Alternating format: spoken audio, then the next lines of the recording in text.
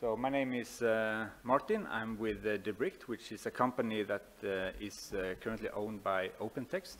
And what we do at Debricht is that we are offering an SEA tool, that's software composition analysis. So the goal here is to help customers and organizations to use their open source components securely. So that means like fixing vulnerabilities, making sure they're not violating any licenses and being compliant in that part. But we don't only want to help organizations to use the open source securely, we also want to help them to choose the open source securely, so that already from the beginning, when they are choosing the open source components, we can make sure that they're not running into troubles in the future. We can minimize the risk of running into troubles in the future when you're choosing these open source components. And this last part is what I'm going to focus on in this talk. So let us just look at the problem. So this is an actual problem that we had in our own organization. So we currently use open source software called Pony as an ORM. So an ORM, if you don't know it, is a middleware that you can use when you talk to a database. So when you're using a database, you can use an ORM software to do it.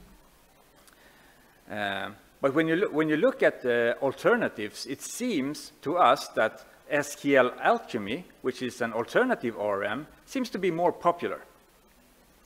So when looking at how popular it is, how many are using this software, what the community around it looks like, it seems that if we could go back in time and choose another software or choose this software from the beginning, we would probably have chosen SDLC Alchemy instead of Pony. Now, I don't mean to say anything bad about Pony in this case. We are using it, we are continuing to use it, and we are quite happy with it. But if you look at the community and how popular the two are, when you compare them, it seems that SDLC Alchemy is more popular. So we would probably have chosen that one if we could go back in time. I will just remove this one. The problem for us is that now we have about 500,000 lines of code in a particular part of our software, and 30,000 of those lines of codes are using Pony for interacting with the database. So if we would want to change, it would be a heavy burden for us, and it would put a lot of resources into changing this now. So in some sense, it's a little bit late for us to change it. Another problem that we have run into is that we started using a software called Flask REST Plus for using for building a REST API. So we could use it for validating JSON objects, and we could also use it to create automatic API documentation. The problem here is that Flask REST Plus was at one point just completely abandoned as a project. So we were trying to contribute to this project from our side, but the problem was that we didn't get any response from the maintainer. And it turned out that the maintainer had just abandoned the project. And instead, there was a fork called Flask REST X that, in this case, we were quite lucky that we could just change to Flask REST X in order to use that one instead. But the question here, of course, is if we could have detected this change early on, so this diminishing of this Flask REST Plus project early on and switched earlier. So if we want to generalize this problem, what we can say is that how can we know if an open source project is suitable for using before we start using it altogether? So this is the problem that we're trying to solve here. So just a little bit of background. So if we go back a few decades, the waterfall model for software development was a very popular model. We are kind of using a variant of that also today, but it's much more rapid, and we're doing things over and over and doing things in cycles.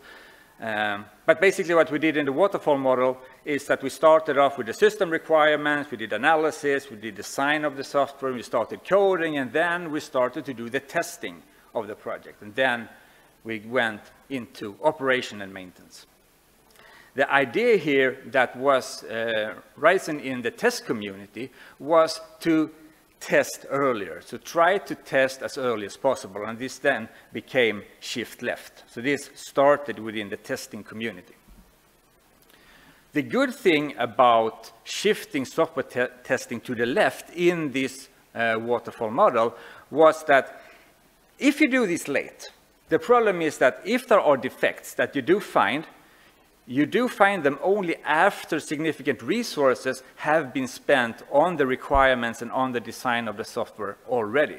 So debugging will become more difficult because there's much more software to debug.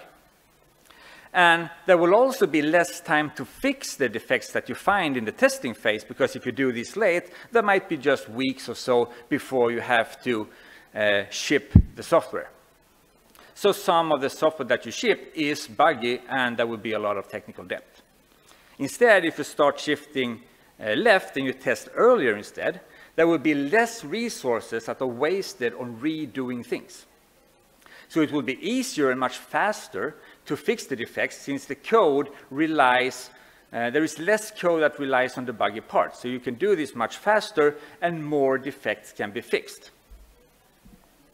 Now, if we turn to security, security is not, everything is not the testing here, but security is a part of testing. So for example, when you do static code analysis, you want to test immediately when the code is being written. So maybe already in the IDE where you develop the code, you want to do the testing as soon as possible. So that is shifting left for static security testing. For the dynamic testing, you want to test it as soon as you can run it, because you need a running environment in order to test it dynamically. But as soon as you can run it, you want to test as soon as possible in order to find the mistakes and the problems as early as possible. Same thing for the software composition analysis, where you look at open source components and third-party software. You want to test them as soon as they are included. Also for container scanning, shifting left here means that you want to scan as soon as you have built the containers. And if you want to test your infrastructure as a code, you want to test it immediately after the code has been written. And same thing for penetration testing, where you want to test as early as possible. So all these things could be seen as shifting left for security. So another way of seeing this is, and you shouldn't take this graph here as something scientific, but it is just a depiction of the actual idea behind shifting left in security. So traditionally, we did a lot of the testing rather close to the end of the cycle, even though we were doing testing early on as well. So not everyone was done at the late phase. But now with the shift left approach, the idea here is now to take as much as possible and move it as further to the left as possible in this line of what we're doing. So the waterfall model depiction here in some sense. This doesn't mean that we are not doing things later on. We're just trying to do it as soon as possible. So with that being said, shift right has also risen as a popular word here, because that in some sense also makes sense. Because when you want to test something in an environment, you want to do it as much as you can in a live environment. If you want to do dynamic testing, it's in some cases better to do it in a live environment than, for example, do it in a staging environment, because there will be different usage, there will be more usage in a live environment. So some parts of the testing needs to be done in the live environment, and that will then be shifting to the right instead in this model. Still, everything here is an integrated part of the development process. And some examples of shifting right is, for example, that you want to do pen testing and bug bounty programs. Bug bounty programs you kind of have to do in a live environment, because that is what you're paying the researchers to do. If you want to do vulnerability scanning, sometimes some vulnerabilities are only visible in a live environment and in the usage that you have in a live environment. And there are also several other variants here that you can see. For example, log analysis you have to do when you have logs. You also want to do this quite late in this process. So what we're trying to do today, or this is more a representative picture of what we're trying to do today, this is the DevOps or the DevSecOps, where we have rapid development. So we're kind of doing similar things as we did in the waterfall model, but we are doing it much more rapidly, and we're doing it much more often, and with much shorter cycles as well. So we plan, we code, we build, we test, we release, deploy, operate, and monitor, and then we go over again. We do this as quickly as possible. And what you can see here, if you look at this DevOps chart, you do not see any security here at all. And this is in some sense a good thing. We don't have security in some sense, but it's because we don't write it down. And the idea is that we have security everywhere. So we try to do security testing everywhere throughout this DevOps process. So when we start talking about this holistic approach to security, We also talk about shifting everywhere, and this also ties very well with the DevSecOps process that many people are using today. But the important thing here to note is that when we are doing this very rapidly, we come back to testing and deployment and coding all over again very quickly. The testing needs to be automated because we cannot do this manually when we do it so often. So it is very crucial to have automatic tools and automatic testing in place. Now moving to open source and security testing of open source. Let us look at the life cycle here. So first thing you have to do when you pick an open source component is that you evaluate the component and you select the component. After that, you start doing dependency scanning. So dependency scanning you do typically with the software composition analysis tool. And you do that during development, you do it when you're building and testing, you can do it also during maintenance in order to see what new security vulnerabilities have been found in the deployed software. And then you also do static and dynamic code analysis. Sometimes you do it also for open source that you take in. Sometimes that is out of scope, depending on your organization and the strategy you have in your organization. And then you do pen testing in an environment. And then, of course, the open source components are part of the pen testing here. And then you also have incident response and patch management. And what I want to do here is now to narrow down this security testing for open source to only focus on the first part. So what can we do in terms of testing when we evaluate and we select the open source components? So when we evaluate and select, this is a simple picture of what it could look like in an organization when you try to select an open source component. So what you do in the beginning is that you define policies for open source usage. So what rules do we have in our organization when we use open source? Do we have some minimum requirements for the open source that we take in? And then we define policies for that. And then in parallel to this, of course, we need to define the needs and the functionality. So what kind of software do we need? What functionality does this software have? And can I even use it in my software? And then when we have those needs and the policies, we can evaluate the open source software components against these policies and needs. And when we have done this evaluation, we can now decide on a component to use. So this is a cartoon that probably many of you have seen already at some point. This has become very famous, specifically in the open source community. The idea here is to depict a situation where you build a pretty complicated piece of software, and somewhere down the road, this software is using one small open source component that is possibly maintained by only one person, and this open source component is very important for the project. And what will happen if this open source component will stop being maintained, for example? How will you handle that situation? And this is kind of the situation that we're trying to help resolve here. If you happen to choose the wrong open source component, there could be many negative implications of this. So, for example, for security and compliance, some implications could be that you will have security vulnerabilities that are not being fixed.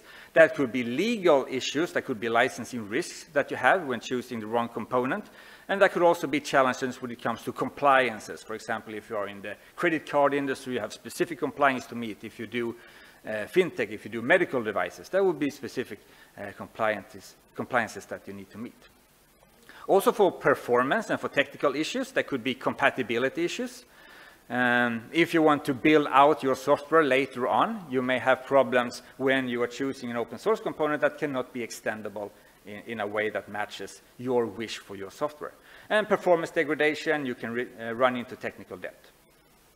Also for operational and maintenance, it could be a maintenance burden. If you have to, as an organization, if you have to start contributing, if you have to start maybe taking responsibility for this component in order to do this, this is of course possible, and this has happened, but it will be a maintenance burden that could for some organizations be quite a heavy burden. It could also have some limited features and flexibility if you want to extend on this component later on. And also for an organization, you could have reputational and user experience damage. So the trust in your organization, if there is a problems with the software that you're using, of course, it's a big issue for many organizations. And also for the user experience, there can be a degradation. So if we have chosen the wrong component from the beginning, it could sometimes mean that we need to start all over again, to choose a new component, evaluate that component, and adapt our code and our software in order to use that component instead. And that starting over will cause a lot of project delays, and that is not very popular in many organizations. So it is a problem. So it could be a problem if we choose wrong, but the matter of fact is that we have to choose. Almost all organizations have to make the choice of open source components, and if you look at some available data, around 60 to 80% of a code base is purely open source, and the rest is then in-house code. And this will, of course, vary between different organizations. If you could maybe go down to 30 in some cases, you could be at 95 in some other cases. But looking at the reports and the data that is out there, around 60 to 80% is open source. So you have to choose open source components, and you have to do it over and over again when you extend your software. So what should we look for when we choose this component? Well, we can divide it into two different categories. So the first category is, can I use the component altogether? So does it even do what I need, this specific component? Is it extendable? Is it easy to integrate with the software that we have? Which programming language is used? Does it have proper documentation? That could be very critical if you need to use it and integrate it with your software. And is it efficient? You don't want a new component to be a bottleneck when you are delivering a software. The other question here, apart from can I use it, is should I use it? So should I use it? Under that, we have, for example, how is it licensed? Is it actively being used by others? And how many has used it before you? It is really good if you know that a lot of people, a lot of software has used this component before, and you are not the first one to try it out. Is it currently supported? How many are maintaining this? Is there only one maintainer? We may run into a problem where this maintainer just abandons the project. But if there are several maintainers, it puts more confidence in the fact that this might be continued to be maintained in the foreseeable future. Also, who is maintaining it? Is it very experienced developers that are maintaining it, or is it someone that is doing this maybe for the first time? And doing this for the first time may not be bad if this person is really good and ambitious, but that may not be the case, and it will increase the risk. And how are security vulnerabilities handled? Are they fixed immediately, or someone just leaving them for half a year and then start thinking about fixing security vulnerabilities? And how quickly are bugs fixed? So all of these things is something that you may want to consider when you start choosing your open source components, and many more than this, of course. This is just a short list of things that you may want to consider. The interesting part here from our side is how much of this can we automate. So we were talking before about automation of tests. So how much here can we also automate to relieve the burden from the people that have to assess the components. So let us try to streamline this selection process a little bit and define the policies that we want to have. So one policy can be based on hard values, like this is a showstopper. So for example, a license here would be a showstopper. If the component is using a license such that we will not be able to comply with this license, given how we are using this software, then we simply cannot use this software. So that would be just ruling that software out. But there are also soft values. So soft values would be specifying what are the minimum security standards of the components that we take in, that we are going to allow if we're going to take them in. What is the minimum level of the community activity around this open source component that we need to make sure is there in order for us to choose it? And also, we need to consider how others have assessed this software before. Doing these as just snapshots, we can just take the data and see the snapshots right now, but that doesn't give us the full picture, because if something is degrading and something is being less and less maintained, many of these things as a snapshot might look good, but if you start looking at the trends and start looking at the evolution over time for this specific software, you may find other data that could be really valuable to you. So the goal here that we have is two things. Basically, the first one is how can we compare different open source projects against each other when we are making the assessment, when we are making the evaluation, if we are going to use this project or not. And the other question, which is a related question, is this open source software good enough, or should I write this myself? Should I write the functionality myself in the software at all? So just to get into the thinking, and this is just an example, but just to get into the mindset here, if you try to think about how many GitHub stars are considered good for a software project. So then you start thinking, well, maybe 100,000 is good. Yeah, maybe 10,000 is good. Maybe even 20 is good. So this is really difficult question to answer, because this will really depend on what type of software that you are looking at. So for some type of software, 10,000 would be really, really bad. But for other types of software, 10,000 would be considered extremely good. And this is the difficult thing that we encounter when we try to do these things. So the assumption that we are making here is that if you want to compare software against each other, they have the same order of magnitude when it comes to the different metrics that we are looking at. So as an example, if you are looking for a front-end framework in JavaScript, you may want to compare, here we have React, we have Vue, and we have Angular. And if you look at the number of stars here, you have 213,000 for React, 205,000 for Vue, and 90,000 for Angular. In this case, 200 stars would be considered pretty bad. But in another case, 200 stars might be considered really good, if it is like a small task that this software has to do. So the task of the software might be to just validate the JSON object, or just making some string validation. Then in that case, maybe a few hundred stars would be really good. So we have these dynamics here that we need to handle in some way. If we start looking at the distributions that we get, so we pull down all this data from GitHub and we start looking at the distribution, what will the distribution be? Well, in very, very many cases, the distribution that we see is an exponential distribution with a very low mean that you see to the left here. The problem here is that if we want to give this a score between 0 and 100, there would be a lot of them with a very low score and very many with a medium, or very few with a medium or high score. So what we do here is that we transform the distributions that we get into another distribution, which is basically, this is called quantile transformation.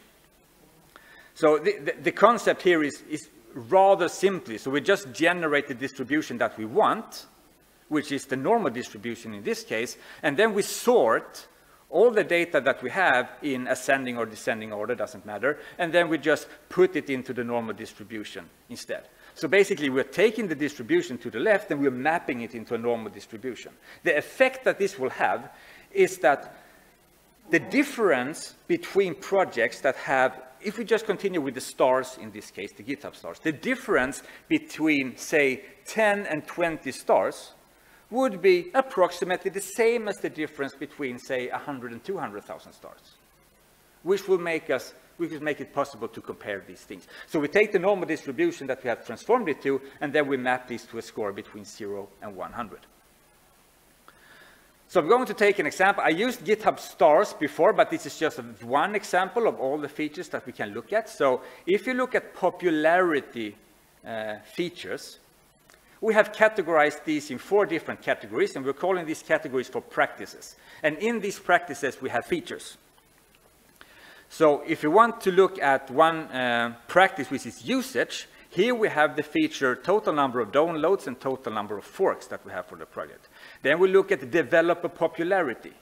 So under developer popularity, we have total number of stars, as I gave us one example previously. We have the total number of watchers for the project. We have the contributor influence basically defined as how many people are following the contributors that are contributing to this project. And then we also look at the trend for the number of contributors. In community activity, we look at the recent commits and the trend for the commits. We do the same thing for the issues, the pull request, and for closed issues. We look both at the snapshot and at the trend for, say, the last 6 months. So we can see if something is going down, and then we can flag that as something that is potentially becoming a problem. And then another practice that we have here is ecosystem bus. Then we combine all these practices into one metric, and this metric here is called popularity. And then we do this for 3 different metrics currently. So we do it for popularity, as I gave an example of now. But we also do this, and I will not go into the details there, but we also do this for the contributors that we have. So under the contributors metric, we have the practices experience for the contributors, the efficiency, the diversity, the activity, the commitment of the core team. So the core team is here those who can okay a pull request, for example. And then we also have contributor longevity. I mean, how long are the contributors staying with the project? And under these, we have also several features for each of these practices. And then for security, we do a similar thing: vulnerability response, vulnerability risk, coding best practices, and bug reporting. And when we have all these features, so the features here, this is data that we can get from, for example, GitHub in this case, then we weigh these features together in order to build the practices. And as you can see here, in this example, we are just weighing them in fairly. So if there are 4 different features that we have to the left here, every one of them will have like a 25% influence on the practice score. And then we do the same thing for all the features when we're building the practices, and then we combine the practices in the same way into a metric. We can do this in different ways. So now we do it in equal weight, but we can also think about, we can make this user determined. So one variant here would be that when we weigh in the features to build the practices that we do in the bottom here, what we can try to do is to maximize the signal that we have for the practice over all the open source components.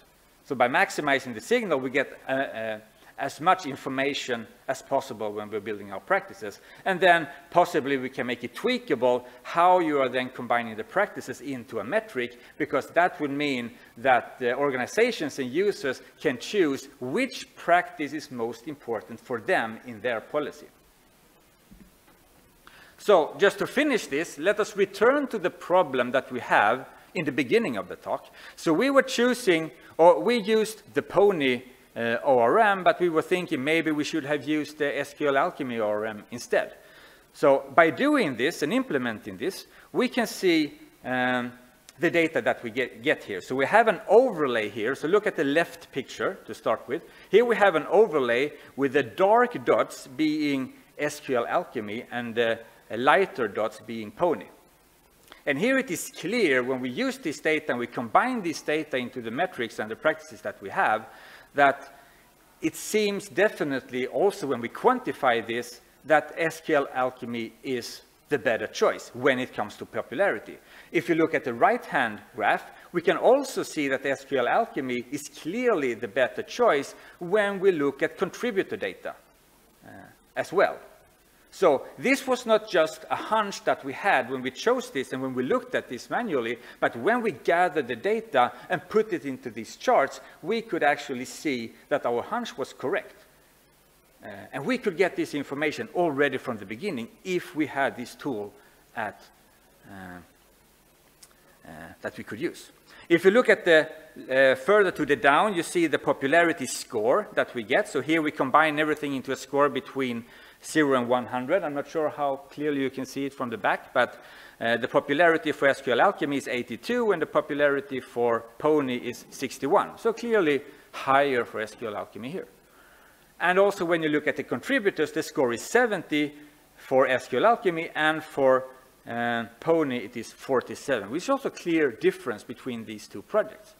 Again, I'm not saying that Pony is a bad software here in any way. It is just that pretty clear both from when we are looking at it manually and we are looking at the data, SQL Alchemy seems to be the more popular choice with a more active community. Also returning to the Flask problem that we have, if you look at the chart on the top left, you will see the repository stars over time. And for the light one, you have the Flask REST Plus, which was the project that was abandoned. And the replacement project is the dark line. And you can clearly see that the number of stars is increasing, but the increase is definitely declining when Flask RESTX was forked in January 2020, and it is rising much more clearly. In the top right graph, you will see the cumulative sum of the closed and opened issues each month. And here you will clearly see that the number of closed and open issues is completely flat for Flask REST Plus when RESTX became the fork of it. So here it is really clear also that the trend is flat. So we could have seen this quite early with this data. And also for the monthly commits, you can also see it for the light one in the left corner, that for the Flask REST Plus, you have basically no commits at all from January 2020 and onwards. So here we can also detect this, using this data, doing this automatically very easily. And if you compare in the bottom right just the popularity and the contributor score, there's not a very big difference here, but it is clear that you have a higher score for Flask RESTX. So what we can do now, finally, is that we can take policies and we can define in our organization what is the minimum value for contributors, for popularity, and also if you have security, in order for us to take in this open source project. And here you can see in the tool that we're using that, if you can find the pointer here, you can see that if you take this open source project, you will have a failing pipeline. So we define a policy saying that if something specifically happens, so in this case I have said we don't want any strong copyleft licenses in our project, which we have because it is GPL2 or later. If we do this, we want to fail the pipeline. So here we can see already before we are choosing the project that your pipeline will fail depending on the policy that you put in your organization. So you should probably not even consider using this open source software.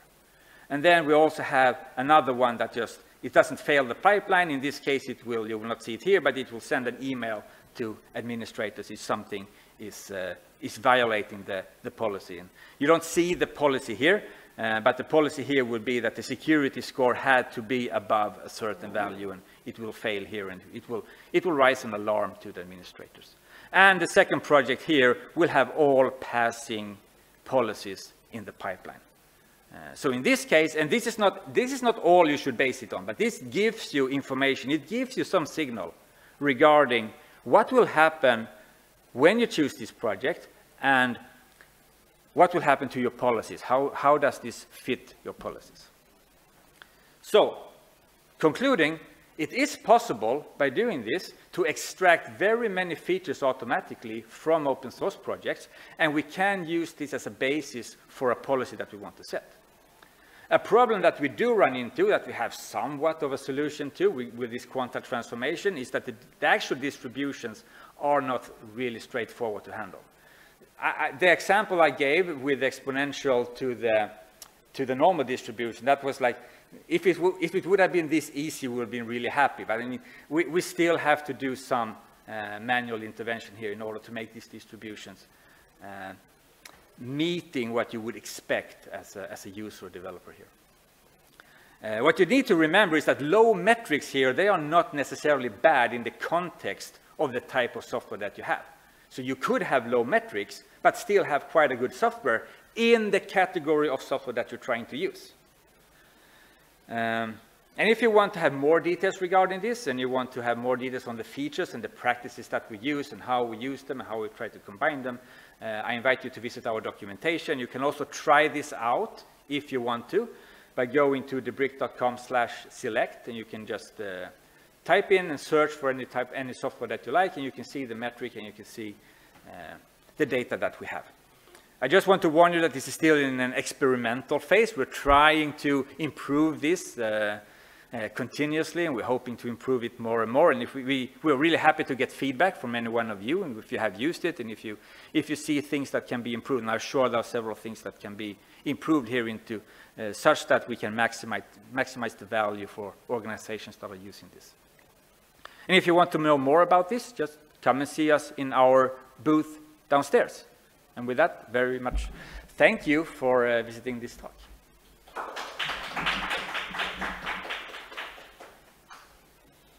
Any questions? Yes? How do you identify the category for a software? Because you said it depends on the category, whether, for example, stars or popularity is good or bad. Yep. So if I say, okay, I want this library to be analyzed, how do you know the context of it? Yes, this is a very good question. And this is, of course, a real problem. So what we're doing today is that we are really not categorizing the software. So what we're the categories are based on programming language, basically. So if you are JavaScript, you are measured in terms of JavaScript. If you are Python, you are measured in terms of Python. So we're comparing with all the Python. And the result of this is, of course, that you will have a category that have very low scores, because now we are comparing it to another category within the same programming language. So if you look at React, for example, which is like really popular project, and then you look at a smaller project, they are not really comparable. So the numbers would not really be fair when you start comparing them. The thing is that we don't think that you are going to compare React with a small project. So we think that if you're comparing React with something, you are comparing it with something that is similar. And then the comparison will make sense. So that means that if you start looking at the metrics, if you have a metric that is 95 versus 85, and they are in the same category, you can probably say that the 95 is a pretty good project, while the 85 is a less good project. But 85 is still good. If you go to the other category here, you will have one project that you're looking at that has 45, and another project that has 35. And still, I mean, compared to the ones over here, they are really bad, both of them. But it doesn't mean they have to be bad, because in the context of your comparison over here, the one with 45 will be better than the one with 35. So this will give you a problem. If you say, we don't want anything that is below 50, this will give you a problem, because you will pass all the small libraries will just go through. Yeah. How do you handle semi-open source and the open source license? Like receiving data is released the open source software, but it is not open source. It is semi-open source. Like if user downloads more than 100 million, it will not be open source. So you mean? So you mean you're downloading something that? There is one open source software which has a licensing house, and it is not open source per se. Yes. How do you rank this kind of software? We're not, for licenses specifically, we're not doing any ranking. So you just define the licenses on your side. What licenses am I going to allow passing this assessment? So there is no comparison in that way, like scoring licenses. No. So in Black Hat they have popular, permissive, strong popular, weak popular. Yeah. So do you have similar? Yeah, sure. You can say in the policy that I am not going to allow anything that is weak copy left and strong copy left, and we will flag that for you. So your tool will have 4 different categories or 5 different categories? Well, you can do it in categories. You can do it in categories if you want, but you can also name specific licenses. You can say anything MIT, BSD, Apache, that will absolutely pass, no questions asked. Or you can say anything that is permissive will pass, no questions asked. So we have done the categorization into permissive, of course, in the background. Yeah. How often is the data refreshed? So do you work real time, or do you kind of? No, it is real time. So we are basing this on our own database, which is a mirror of the GitHub database. So we are updating the GitHub database, like not continuously, but I mean very often. And then we can pull this data from our own database. So we do it like. Any specific about frequency of the operation, week to week? It's, yeah, it's not that I don't want to, it's because I probably don't have the exact data of the frequency, but I would say it's more often than 2 weeks for sure. But it's not like every 10 minutes either, so yeah. Yeah, no, it is more often than once in a month, but I mean, I can get back to you with the exact update frequency if you want, there's no problem with that, yeah. And how do you address this false positive? So, yeah, so this is a good question. So false positive here, how would you define a false positive, really? Because, I mean, we're not making decisions, we are making like statistical data based on statistical metrics based on data. So, I mean, you have to define a false positive. I mean, depending on your definition of a false positive, I am sure that we will have many false positives. But it will probably not be the same false positives as someone else's definition of a false positive, because this is kind of continuous data, even though it's, of course, it's discrete, but it's. So normally we see two kinds of false positives, either license is different or license is not. Yeah, so that would be a problem in the underlying data. And that is, of course, something that we are working on continuously to make sure that the data that we are polling is correct. So there are like two steps here. So you have the data that we need to poll and we need to interpret the data, and then we need to base metrics on this data. So there could, of course, be false positives in how we are polling the data and how we are interpreting the data that we get. Yeah, sure. Another challenge is the like reduce one component.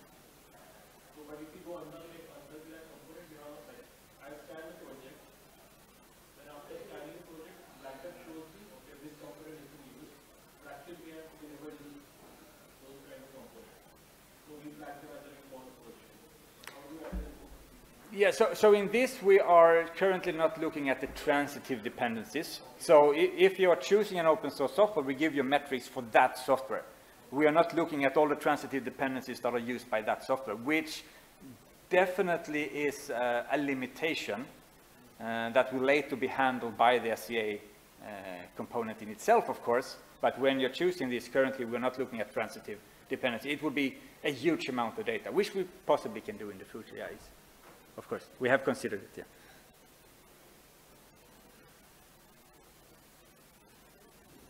All right, thank you very much.